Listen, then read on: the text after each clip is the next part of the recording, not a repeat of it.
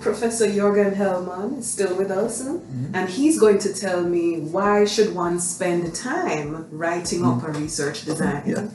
Well, I think we already kind of touched on that question. Tell me again.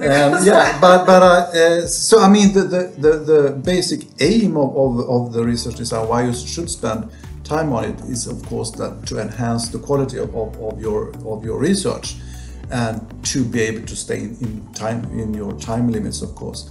But still, how do we reach that, right? So why should one spend time on writing this kind of designs and application? I think there are 3 good reasons for that. The first is for yourself.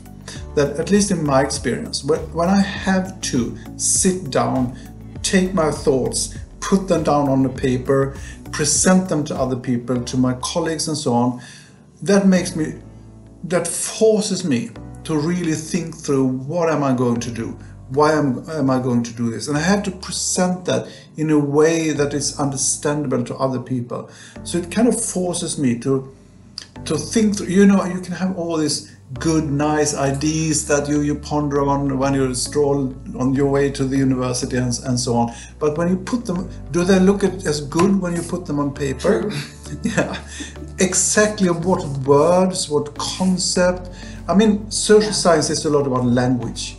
Having the correct language, having the right concepts, and what do they convene to other people when they read it. So first of all, it's important for yourself to have this, because the project design gives you an overall idea, an overall picture of your own project.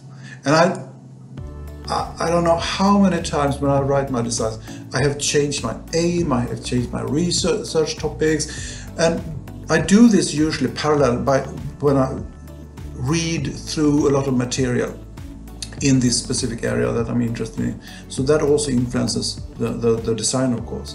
So first of all, it's for my own sake that when I write research designs.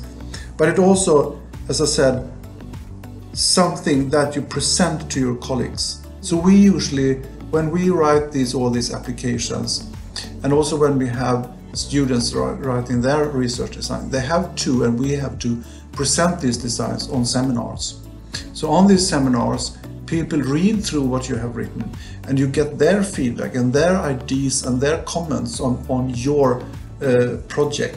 And that is often, I think for me, that's kind of core activity in the academia, to have these seminars together with your colleagues and have their views and experiences in how can I improve this project.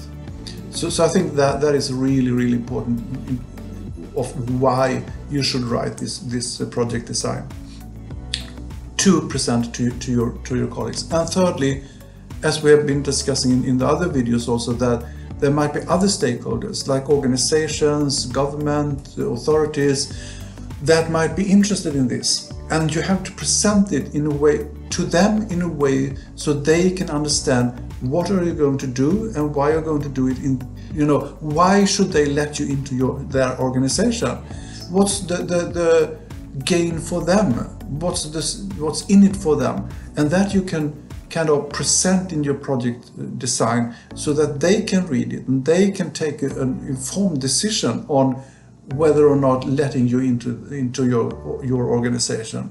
And there you can also push the benefits for them for actually letting you in. You can also, by having this discussion about ethics and also, we haven't touched upon that really, but how you will secure your materials so it's not used by anyone else than yourself and so on, because organization might be worried that what they give you in terms of materials that will be spread to others. Compensation data, talk about exactly, and secrets and so and then you can show them how you have planned to secure for their security in your project.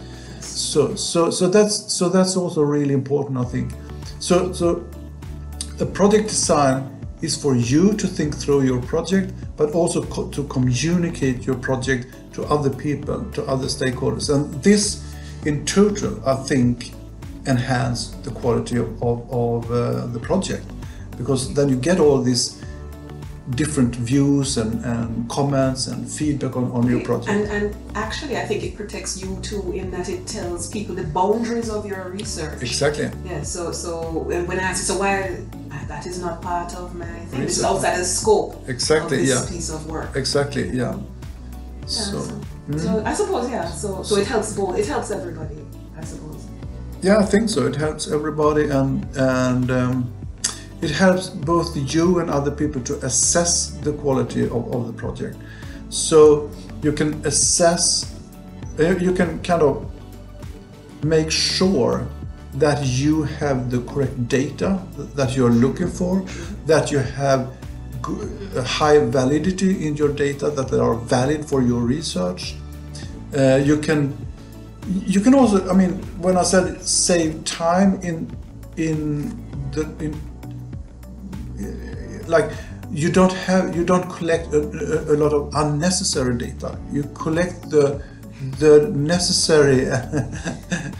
Why I'm laughing is because, remember, I was saying to you that you have one shot with people. Yeah. You maybe ask because you know you have a second piece of research you want to put out, but then that is also not fair to them, in that maybe you'd have had to disclose to them, look, half the questions are for this piece of research and half for that. Yeah, but then you have already planned for your research, so I don't. So that's, well, let's go into the plan. But remember, we were talking about the ethics of it all first, to disclose to the people what they are part of. No, that's true. Because debriefing them after, I've only come to you once, and you're part of two studies, might not be all that nice. But let me go back to in the first video I told you about when I wrote my thesis in 1995. I had no research design, I had no method course, nothing. So I just went out to the field and tried to write down as much as possible, talk to as many people as possible.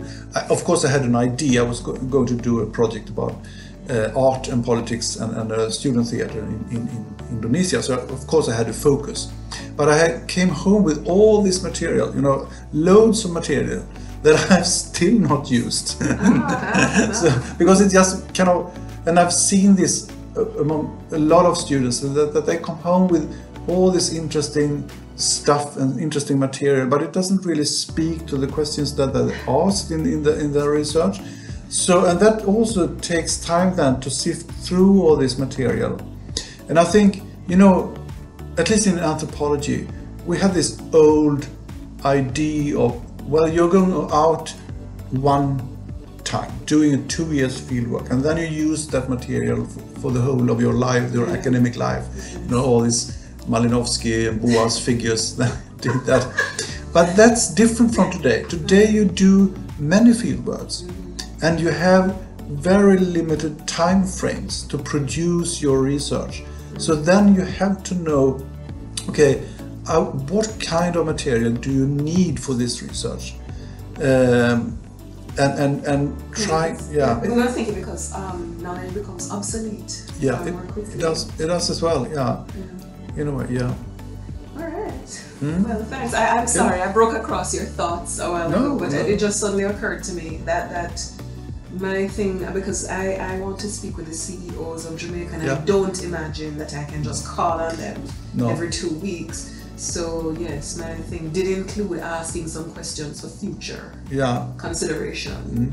But as you say, you might never consider it, But I think that if you have, as you said, one shot, maybe you should, well, then why not be open saying that I'm planning on doing several papers, and then just shoot away, and bring in as much material as possible. 1 hour of his time, because I don't, you're not going to give me 2 half hours. It's not the same to him. No, I see what you mean. Yeah. All right. Okay. So thank you so much for telling us why we should bother to take time to write a good research design.